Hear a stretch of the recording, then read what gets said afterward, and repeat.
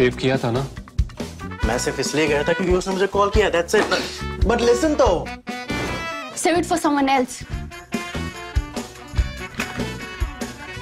जिंदगी में सेव करना जरूरी है, मगर जब बात पैसों की हो, सिर्फ सेविंग से काम नहीं चलेगा। इक्विटी म्यूचुअल फंड्स में इन्वेस्ट कीजिए और अपने सेविंग्स को आगे बढ़ने का मौका दीजिए। Mutual fund investments are subject to market risks. Read all scheme-related documents carefully.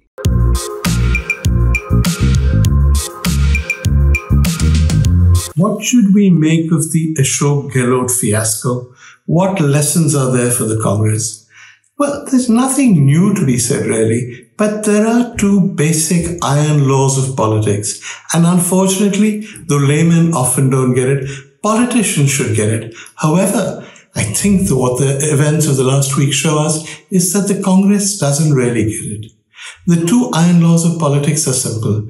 Iron law number one is that power is everything. When politicians tell you that they've joined politics because they care about the poor or because they care about the nation or whatever, they may or may not be telling the truth. But what they really care about is power. They will argue in their defense that you can't help the poor if you don't have power. Fair enough, we won't get into that discussion. But for politicians, power is everything. Now, power always trumps position. You can go to a politician, you can say, I will make you king of the world. I will call you your imperial majesty. But as long as it's a meaningless title, it doesn't matter. It holds no appeal for him or her.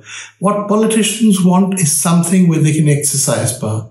Any politician offered king of the world as just a title or minister of state will take minister of state because at least a minister of state has real power. Now, you would think that everyone would understand this, but the Congress hasn't understood this. It went to Ashok Gehlot, surreptitiously, of course, because this is a free election, and said to him, why don't you stand for Congress president? So far, so good. But what it also asked him to do was give up being Chief Minister of Rajasthan. Now, why would any man give up the chief ministership, a position that has real power, for the Congress presidentship, a position that has no power and only involves the difficult task of making the Congress electable again? They went further. They expected that not only would he give up the chief ministership, he would hand it over to his big rival, to Sachin Pilot, a man he has relentlessly attacked again and again. Why would anyone expect that he would do this willingly? What about that iron law? Power is everything. It always trumps position. The Congress forgot about that. There's a second iron law, and it consists of an unspoken contract between the leader and his or her followers. The way it works is this. A leader can expect whatever he wants or she wants from followers as long as he or she can get them elected. Let's take examples from recent politics. Let's take Mr. Modi, who is absolute monarch of the BJP. He can do pretty much what he wants and nobody will say a word. That's not because Mr. Modi has superhuman powers. It's because Mr. Modi gets the BJP elected. His MLAs, his legislators, don't necessarily agree with him, but they know that unless they pledge allegiance to him, unless they display obedience to him, they cannot go out and ask for votes in his name. He gets them elected, so they listen to him. When politicians lose the ability to get people elected, they lose power. It's not an Indian phenomenon. You can see it all over the world. Let's take recent politics in the UK.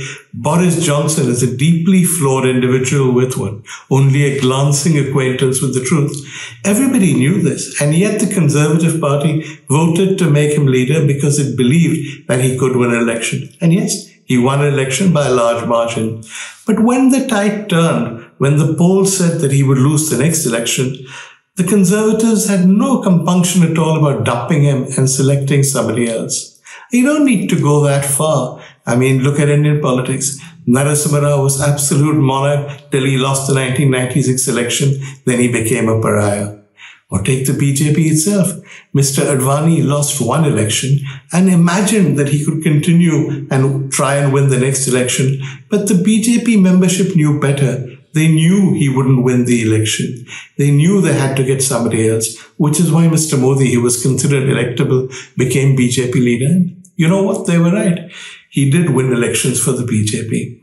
That's the golden rule, the iron law of politics. You're only as good as the elections you can win for your party. Now, the Congress party has a problem. First of all, I don't think Sonia Gandhi understands the first iron law, that politics is all about power, that power always trumps position. That's partly a consequence of her own circumstances. She has never hankered or after or been fixated with power herself. In 1991, the Congress offered her the presidentship and therefore the prime ministership. She said no and nominated Narasimha Rao. In 2004, she could have been prime minister again. She said no and nominated Manmohan Singh. Power doesn't matter to her as much as it matters to the average politician. And perhaps as a consequence, she underestimates the appeal of power.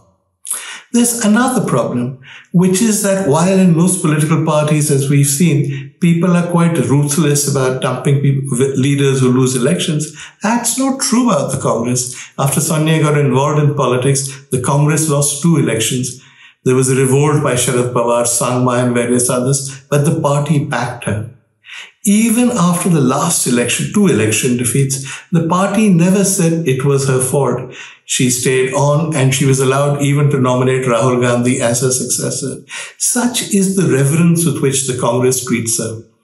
All this, I think, leads her to believe that her position is intact, that she can behave like the Congress presidents of old, that she can make chief ministers, unmake chief ministers. And as far as she's concerned, Congress president was the top job. It's the job she held. Why would anybody else not want it? But times have changed. Congress president is no longer what it used to be. A chief ministership is what it has always been. So, do you expect someone like Gehlot to go quietly? That, I think, is the basic problem with Sonia Gandhi's style of leadership now. Because she has a special position in the Congress, because she is not power hungry, she makes the mistake of thinking that everybody else is like her. They're not. And the Gehlot fiasco tells us that they're not. What could have happened? First of all, I don't think Gehlot was happy about giving up the chief ministership of Rajasthan. He'd expected to hold on to 2 jobs. He got worried only when Rahul Gandhi told him that the law was 1 man, 1 post.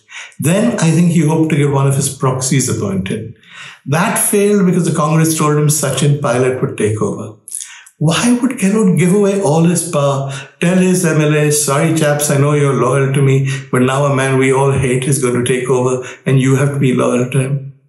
It just wasn't going to happen. Even now, if some kind of deal is worked out, and as of now, as I'm doing this, nothing's been worked out, the best you can expect is that Gehlot will tell his MLAs, okay, we've got to have Sachin Pilot as a chief minister, but make sure you don't let him function. And what will happen then? The Congress will lose Rajasthan just the way it's lost all the other states. So the iron laws do apply. They apply in the Congress. They didn't make Jyotiraditya Scindia chief minister of Madhya Pradesh, didn't give him a Rajya Sabha ticket. They thought he would stay quiet. He didn't. He joined the BJP. He caused the collapse of the Congress government. They did the same with Sachin Pilot. He very nearly joined the BJP and Gehlot saved the government with great difficulty. In Punjab, they humiliated Amrinder Singh and they promoted Navjot Singh Sidhu. What happened? They lost Punjab, Amrinder joined the BJP and Sidhu's in jail. So I think there are lessons for the Congress. So far, at least Sonia Gandhi and the rest of the Gandhi family have been immune to the iron laws of politics. But the iron laws catch up with everyone. That's the way it is. You can be an exception, but only for so long.